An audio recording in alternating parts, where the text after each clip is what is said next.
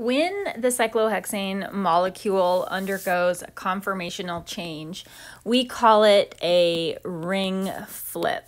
A ring flip is just, again, our way of referring to the conformational change that cyclohexane undergoes. And I want you to use your model.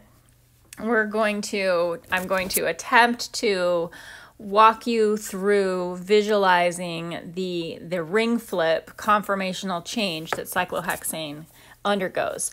So I want you to start by building a model of just the carbon atoms of cyclohexane. And if you're continuing from the last video where I showed you how to draw a chair conformation, what I'm going to ask you to do here is just rebuild that model of the 6 carbons. If you put hydrogens on, take them off because it's easier to see with no hydrogens. So I want you to put your 6 carbon atoms together like this, looking down on it, and it's important that you have the cyclohexane molecule oriented in this particular position with points on the left and the right. And then I want you to take that model and just turn it so that from your viewing perspective, you're looking at the chair conformation with the carbon on the left-hand side pointed down and the carbon on the right-hand side pointed up. And we're going to draw that particular perspective over here on the side.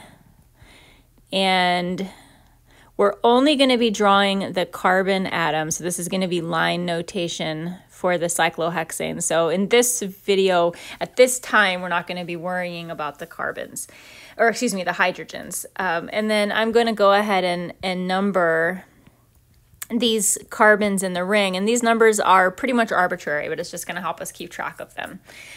So what I want you to do with your model is to take carbon number 6, so this carbon right here, and I want you to push that carbon up into this position. Just push it up. And I want you to not rearrange the other 5 carbons in the ring, although they might get a little bit contorted or twisted.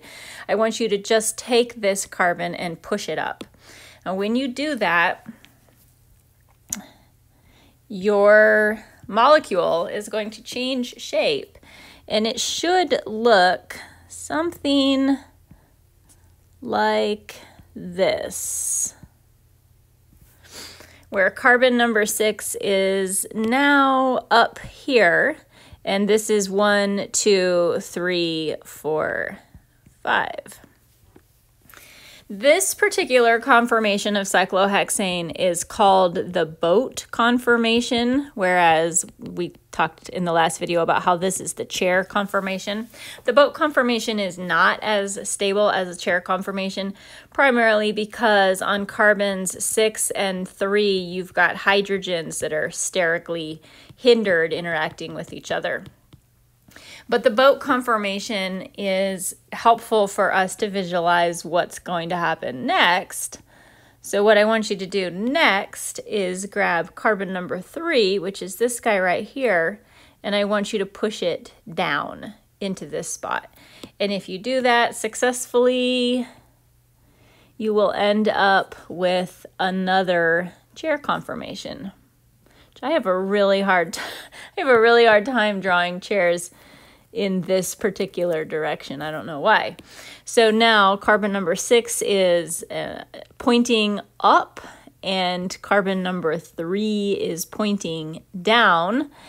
When we are comparing the 2 chair conformations to each other, just comparing these two, we can see that carbons 1 and 2 and 4 and 5 have pretty much stayed the same. As I've redrawn this, I've lost the slant to my bond here, but carbons 1 and 2 and 4 and 5 are still, directly in front of us in a side-to-side orientation. Carbon 6 has gone from down to pointing up, and carbon 3 has gone from up to pointing down.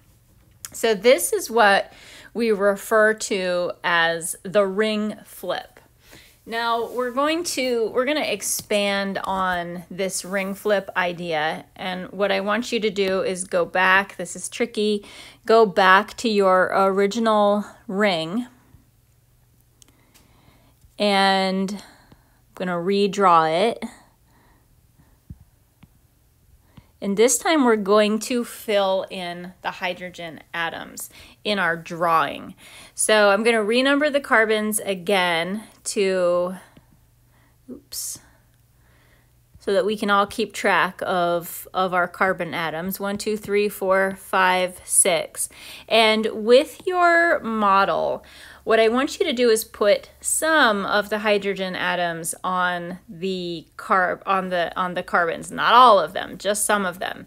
So what we're going to do is fill in only the axial hydrogen atoms. So go around your model and also on our drawing, and we're going to fill in only one hydrogen for every single carbon, and it's going to be the axial hydrogen. So that means that these equatorial hydrogens, we're not going to add them to our drawing yet, and I don't want you to put them on your model either.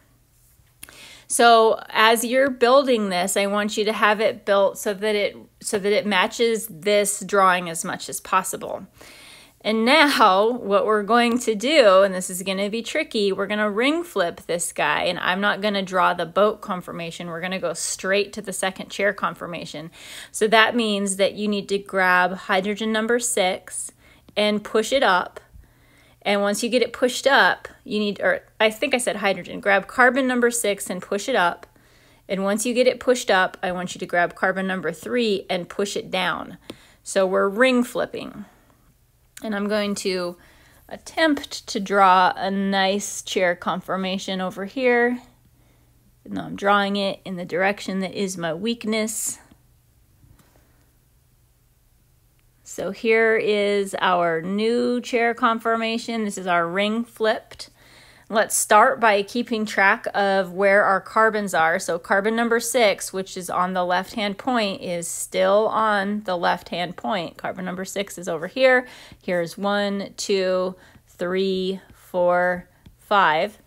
And now I want you to take a look at your hydrogen atoms. When you ring flipped, I want you to take a look at where they went. So your hydrogen atom, let's start by focusing on carbon number 6, because that's going to be an easy one to see right here. The hydrogen atom on carbon number 6 in your model should no longer be straight down, axial. In fact, none of your hydrogens should be axial at all anymore.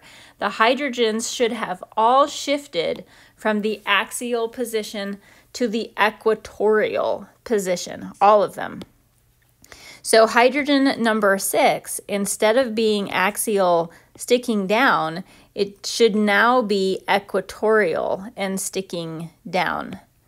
Don't quite have enough room there. So it should be equatorial but still sticking down.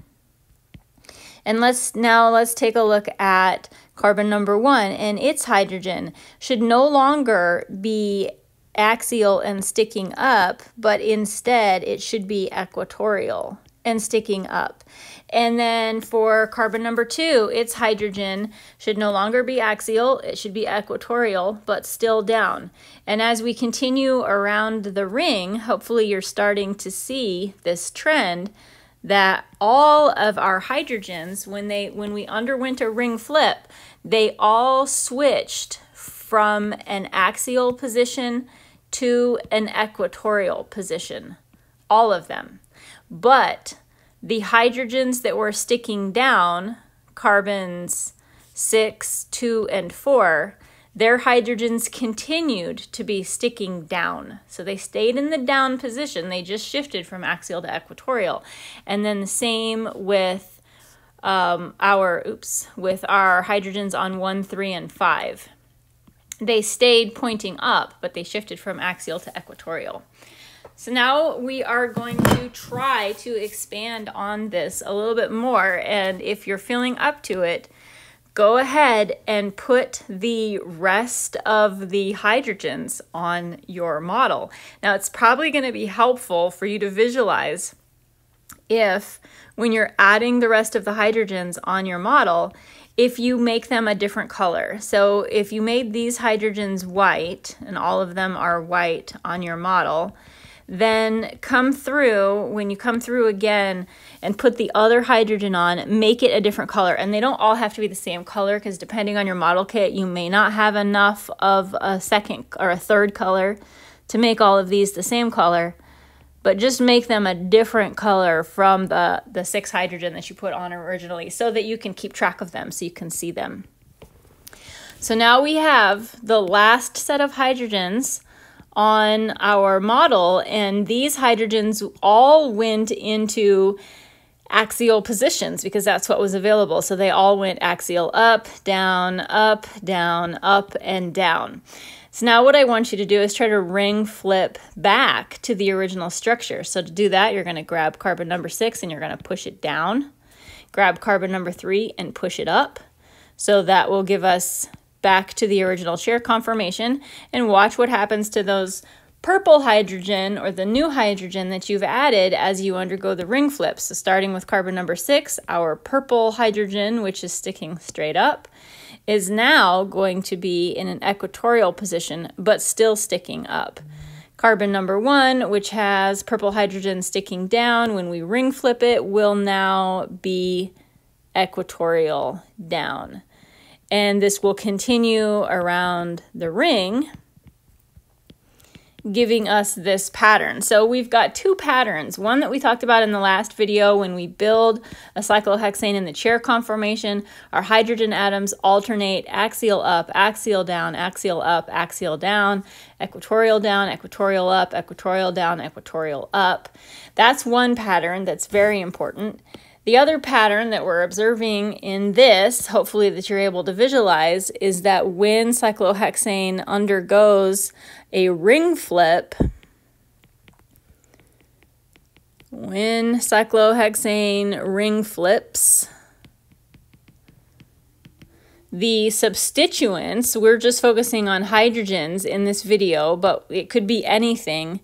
The substituents will change